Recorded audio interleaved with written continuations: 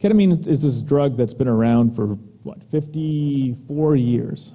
54 years. And yet, so many people don't know about it. You go to most physicians, they'll say, I don't know about it. You ask most ER doctors, they'll think that you just want to get high or something. You know, it's amazing. 54 years have gone by, and this has been on the market for about 46 years. This is not a new drug. In fact, it's so not a new drug, and its uniqueness is so profound that the World Health Organization has listed it as one of their core medications. What a core medication is it's the minimum that you need, the minimum medical requirement that you need to have any type of basic healthcare system. And yet we don't know much about it as a society or even in the medical world, and its utilization is pretty sparse. It's highly lipophilic. It is racemic. That means there's an S and an R. Onset's very quick. Duration's relatively short. It's metabolized in the liver, and it's excreted via the kidneys. There's different structures. There's the R structure, the S structure, and the S plus structure. What does that mean to you guys? Not much really, but it does mean something that for us, it means that the S enantiomer, okay, this particular structure has about 3 to 4 times greater affinity for the NMDA receptor. So in a perfect world, we would just use the S enantiomer. Typically, we have mixtures that contain both. And so that's where getting brand name ketamine versus non-brand name ketamine actually makes a huge difference, because a non-brand name typically has mixtures that are less favorable or cheaper or not manufactured as well, and that can really affect our ketamine infusions and why some patients have some really bad experiences as opposed to others where, you know, brand name and higher quality products were used. The NMDA receptor, we talked about it briefly, but that is the receptor that we found has been implicated, one of the main receptors in central sensitization. Ketamine acts as a competitive antagonist for the NMDA receptor. So again, by binding to that receptor, what it's doing, it's freeing that receptor up from the constant and persistent attachment that it's had, which has caused that wind-up phenomenon. So again, it's like resetting that receptor. The NMDA receptor is present in all CNS nerves, so in the spinal cord and the brain. It's highly permeable to sodium and calcium. It's also permeable to potassium, and magnesium binds to the NMDA receptor. This is why magnesium has been used for central sensitization in CRPS, because it can act as an NMDA antagonist.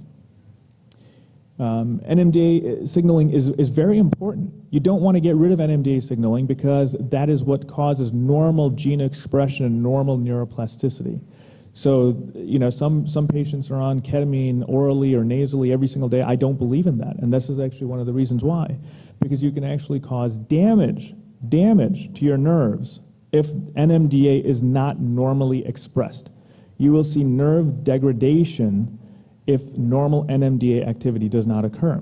However, if too much NMDA activity occurs, you'll also see the same pathway. You'll see, you know, bad things happening. Again, central sensitization, CRPS, fibromyalgia are examples of what will happen. So this is what the NMDA receptor looks like. Again, I won't spend too much time on this, but you'll see it's actually a very complex receptor, and there are multiple subreceptors that it has. So multiple things can bind to it in different areas, causing a different effect. Okay, I won't get into this too much. Mechanism of action, as you can see on this slide, I won't get into this, but I just want to point out, look at this, there's a lot of different receptor sites. There's the GLU-N1, GLU-N2A, N2B, N2C, N2D, NR1, NR2AD are just some of the subreceptors that are on the NMDA receptor. This is important because next time, if you ever discuss this molecule of central sensitization with anyone, to understand the complexity of what we're looking at here is so important. Other subtypes and other places that ketamine can show its expression include things like CFOS, which is a gene expression site. Okay, so gene expression. So when you're binding to something where you see abnormal gene expression, you want to reverse that. So binding to CFOS, C-Jun, Jun-D, B, and FOS-B will allow you to slow down this abnormal gene expression, which is what's occurring, which is why it's so hard to break it with a simple old pill or a simple old injection, because that won't stop what is happening here, which is a hyperproliferation of all of these subreceptors. Again, More mechanism of action, NMDA receptors, you have CGMP, AMPA, mGlu-R, a lot of different receptors, dopamine, adrenergic. Also, ketamine also makes you more sensitive to mu opiate receptors. So what does that mean? That means that ketamine can actually reset some of those mu receptors, getting rid of that opiate-induced hyperalgesia.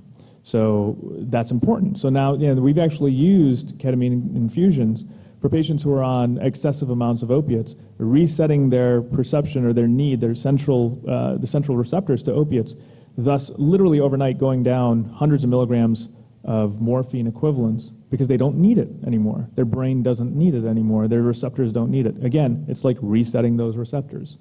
And how does that happen? It's not voodoo. It's all because of the basic understanding of the mechanisms of action that are occurring.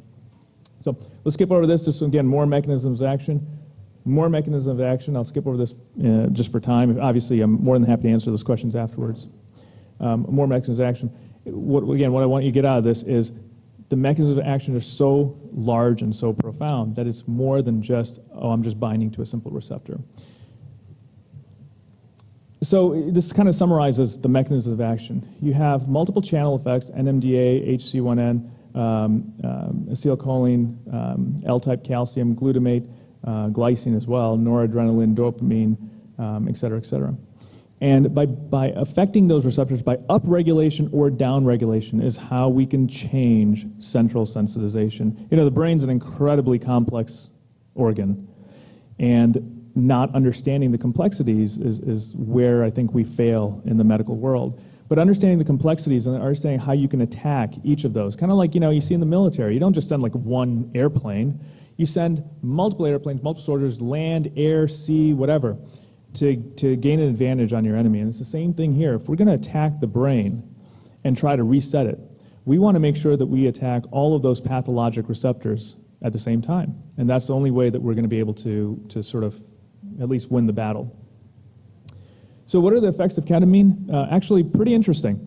Besides all this other stuff we talked about, ketamine is one of the only sort of pain medications that we have that actually is not an inhibitor of breathing. So that's kind of nice. So it doesn't inhibit breathing. It also increases the, it is kind of nice. It's kind of nice. It's kind of nice when people breathe. It increases the cardiac output, so it increases blood pressure, increases our heart rate. That's kind of nice because it actually increases perfusion, So we actually want more blood flow. It increases perfusion. It doesn't decrease breathing. It does all of those things that we just kind of skimmed over, and it increases cerebral blood flow. That's a major problem that we see sometimes, is there's just basic lack of blood flow. We see that with headaches sometimes. Headaches is sort of the same thing. You get the basic lack of blood flow and people get really bad headaches. There's also some evidence, actually a lot of evidence, that ketamine perioperatively reduces chronic pain and reduces requirements for opiate medications. Why is that? Because it, again, prevents the progression of hypersensitization, both peripherally and centrally. There are many studies that have been shown to do that. I just listed a few of them here. So we may wonder, gee, why isn't ketamine used more often perioperatively? Well, there's a few reasons we'll talk about at the end, but some of them, in the best terms, it's because of laziness, and the worst terms is because of simple ignorance and bad behavior. So again, reduce acute pain, reduce chronic pain, reduce peripheral sensitization, reduce central sensitization, and reduced opiate-induced hyperalgesia when ketamine is used perioperatively because it's working on so many different mechanisms. Ketamine and PTSD. There are many studies to show this. We have a lot of experience with this as well, with ketamine infusions reversing PTSD. What is PTSD? PTSD is just like anything else. It's a horrible, horrible experience that leads to long-term disability. The injury has stopped, but people are still disabled. Why is that? Because the brain has become so sensitized to that experience that it now perceives non-traumatic things as traumatic. That's why a soldier will come back, they'll close a door, and they'll think a bomb's going off because they become so sensitized to that. But it interferes with all of their basic functions in life. And we've actually seen, personally, we've seen this, but also with studies, we've seen that the memories won't go away, but that hypersensitivity will go away, so they can become more functional literally right after the infusion. Literally, they'll come in, freaking out, they'll leave like they were before their injury. Perfectly fine, no anxiety, no PTSD. And why is that? It's because of the ketamine infusions. Ketamine infusions is a long-duration infusion of a drug called ketamine, which we kind of briefly talked about, where we can reset some of those receptors that cause central sensitization and all those diseases under that, when done properly. And by properly, I mean it's not just doing it, it's monitoring the patient, finding what the correct dosing is for that patient in a completely controlled setting. We do it in a surgery center, not in a closet like some other physicians do.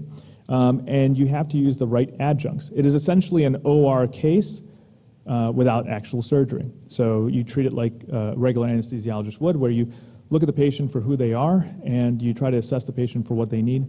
And when a ketamine infusion is done properly, you're able to see, and when you get the right dosing and the right sweet spot for that patient, you're able to see a complete resetting of so many different receptors and so many different pathologic processes that the patient's central sensitization goes down as sometimes to zero, and they become literally pre-injury state. So pretty cool stuff.